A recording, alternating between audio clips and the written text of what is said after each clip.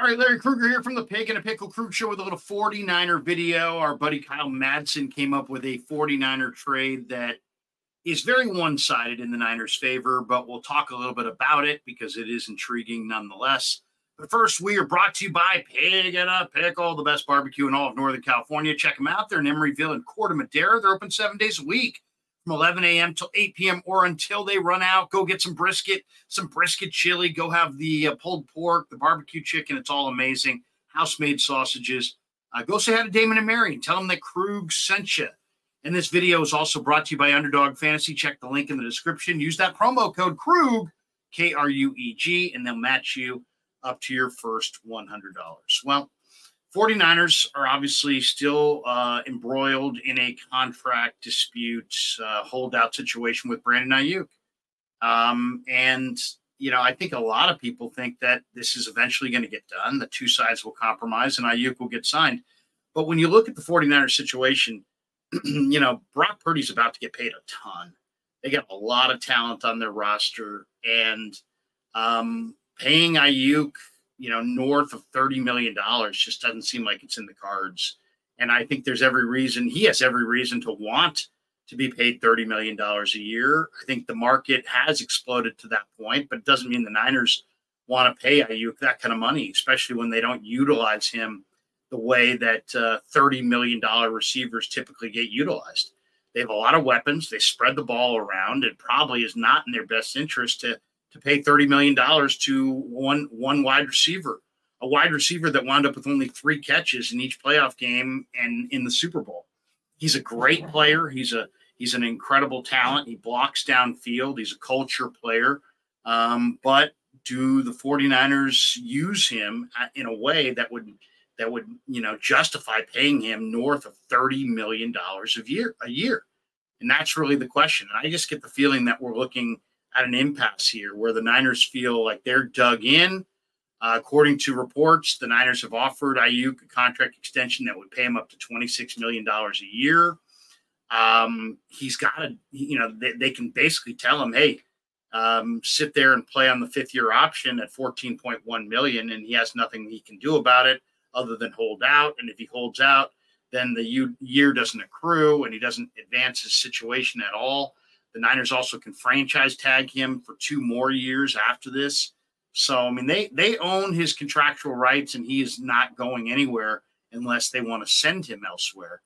And he wants a deal that's more in line with what Amon-Ra St. Brown received from the Lions, which is $30 million annually, with a whole lot of guaranteed money. My guess is that Aiyuk wants $30 to $32 million annually, and he probably wants north of $75 million guaranteed. And I don't think the 49ers are of the mindset to offer him that. So what's going to happen? How's this all going to work out if they don't want to pay him and he wants to be paid? So it seems like as the days go by, there's less optimism that a deal's going to get done. And it sounds like there's a very good chance that this guy holds out into training camp, into the preseason, maybe even into the regular season. And if this is the case, I think the Niners would be smart to consider their options in the trade market. Now, Kyle Madsen of Niners Wire believes a good trade partner for the Niners would be the New England Patriots. And there's no question. I mean, the Patriots have tons of cap room and no wide receivers. The Niners have no cap room and tons of wide receivers. So it does make sense for the 49ers to trade Brandon Aiyuk to the Patriots. But the question is, you know, what's a fair price? And it has to be a good enough price to be attractive to the 49ers, because otherwise, why are they trading a great young receiver who's 26 in the prime of his career? Why are they trading him for future draft pick compensation only? That makes no sense. How do you look Trent Williams in the eye and say, hey, we just traded Brandon Aiyuk for a first-round pick next year? Well, how does that help Trent this year? How does that help the 49ers win the Super Bowl this year? So any trade coming to the 49ers is going to have to include some significant piece that helps the 49ers win games in the 2024 season. Otherwise, there's no reason for them to even entertain it. Now, New England, on the other hand, should be absolutely desperate for Brandon Aiyuk. They have the worst collection of weapons in the entire NFL, and they just invested in a first-year quarterback in Drake May. Now, are they going to start Jacoby Brissett? Are they going to start Drake May? They also have Joe Milton, by the way.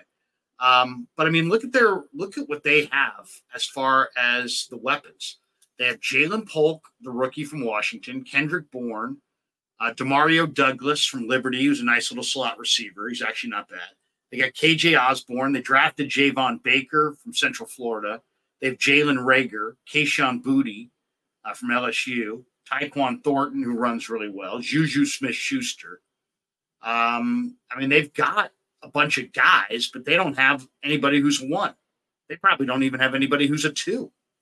Their starting tight end is Hunter Henry. They also have Austin Hooper.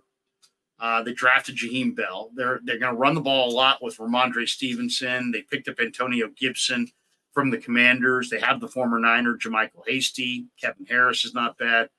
But I mean, they've got a rookie quarterback that they're hoping can produce for them. And they don't have any receivers of note. So they badly, badly need Brandon Aiyuk. There's no question about it. Now, the deal that Kyle Madsen of Niners Wire suggests here, I don't think there's a chance in hell that New England would do this deal. Madsen says if New England wanted to ship out a package that included cornerback Christian Gonzalez and a 2025 first-round pick, the 49ers would certainly listen. You think? Yeah, really? I mean, no shit. So if you offered Christian Gonzalez, who's a former first-round pick, and a first-round pick on a team that may wind up with the first pick in the draft, that the Niners would listen. What? Of course the Niners would listen. Everybody would listen. The Patriots are going to be, if not the worst team in the NFL, they're going to be a lock to finish in the top 10 in the draft. So why are they going to trade a top 10 2025 draft choice and Christian Gonzalez, a first-round corner, for Aiyuk, and then have to pay Aiyuk, $30 million a year? So now Madsen's arguing that this trade would benefit New England because they get the most salary cap in the NFL. There's no doubt. I agree with his assertion that they can pay Aiyuk what he wants. It would be nice to pair Aiyuk with Drake May or Jacoby Brissett at the beginning and then Drake May and give New England, a top-level wide receiver for their offense, which obviously lacks a top-level wide receiver. He says for San Francisco, they'd get a young cornerback who has years left on his rookie deal. Additionally, a first-round pick from New England could end up being a top 10 pick, even with Aiyuk on their team. And then he says this is one of the rare trade proposals that does seem to be a win-win for both teams. All right, well, that's a win for the Niners. All right, and this is a story written by a Niner fan about the Niners from the Niner perspective without really thinking it through. Now, I love the deal because what Niner fan wouldn't love that deal? You're getting Christian Gonzalez and a first-round pick from a team that could wind up with the first pick in the draft? Yeah. I do that deal too, Madsen. But unfortunately, the Patriots get to choose, and they're probably not going to do that deal. Now, could you sweeten this deal? Now, Christian Gonzalez is from Texas. He's a 6'1", 200-pound corner. He ran 4.38 coming out of Oregon, 1.54, 10-yard split. Great athlete, 41.5-inch vert, 11.1 broad jump, even decently strong. He had 14 reps on the bench. He was a 4-star recruit when he signed with Colorado out of the Colony High School in Texas, where he basically played on all three teams. He offense, defense, and special teams. He started 6 games for the Buffaloes in their 2020 season. And he was an honorable mention all Pac-12 corner. And then their cornerback coach, Demetrius Martin, moved from Colorado to Oregon after the end of the year, and Gonzalez followed him to Oregon. He started for the Ducks in 2022, first-team all Pac-12 pick. After leading them with 4 picks and 7 PBUs, he had 50 tackles and a block kick in 12 starts. He opted out of the team's bowl game.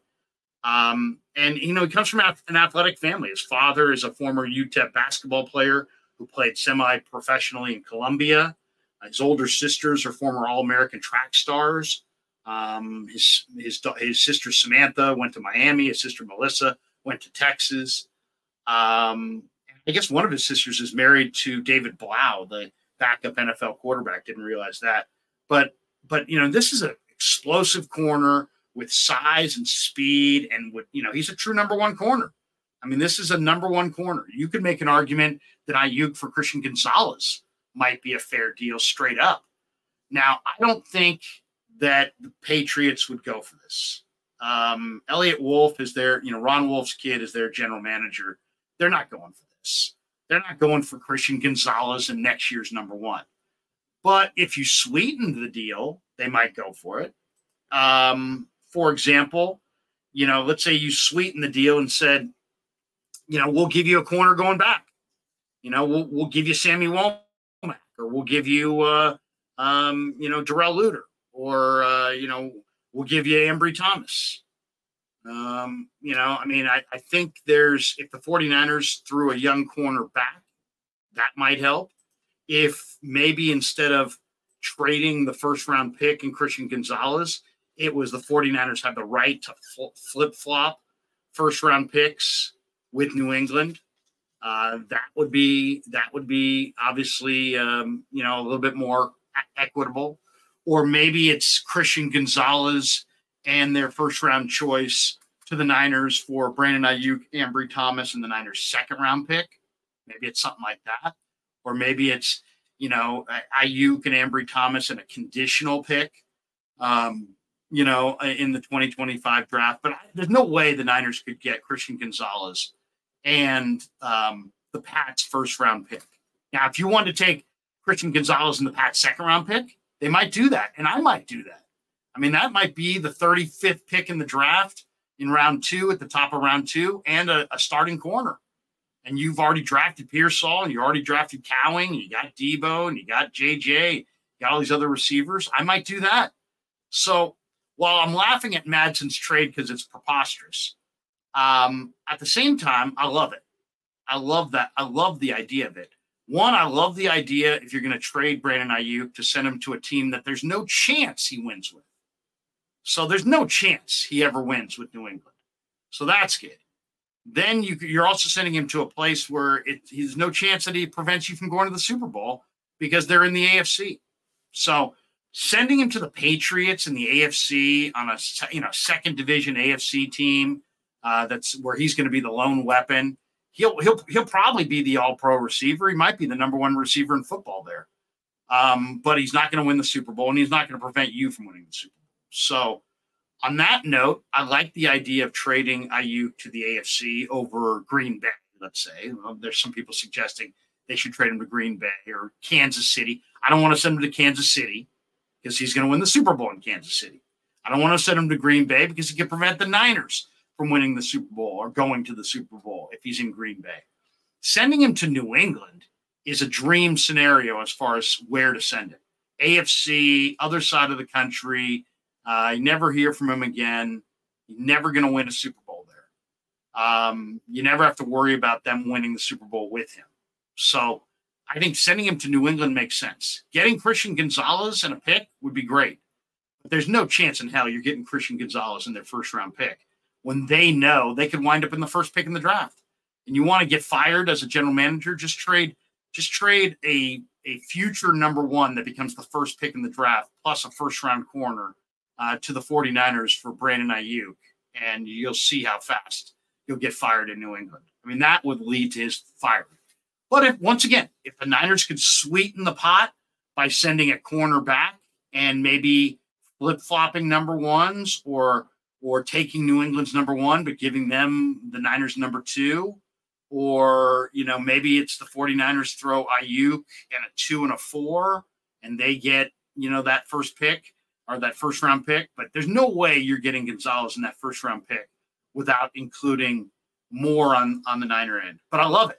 Madsen, I love it. I love how it's a homer trade, done by a guy who does a Niner deal. But I also love the fact that he's thinking, one, that a trade might be, coming, and that this might be an attractive spot. I mean, at the end of the day, no matter what Green Bay offers you, do you want to trade him there? No. At the end of the day, no matter what Kansas City's offering you, do you want to trade Aiyuk to Kansas City? I mean, probably not. But if you could send him to New England and you could get a true number one corner, and even if it was their second round pick, I think I would do it. If it was their first round pick, I would include my second to balance it out. If it was a first round pick, I would throw out a pick swap. So, the 49ers would have the opportunity to swap picks so they could give their late first to New England for a high first. But I can almost guarantee you that first round draft choice from New England is going to be in the top half of the first round. And I can almost guarantee you that the Niners first round pick next year is going to be in the bottom half of the first round. So do you want to flip-flop draft picks in the first round and give us Christian Gonzalez? I do that.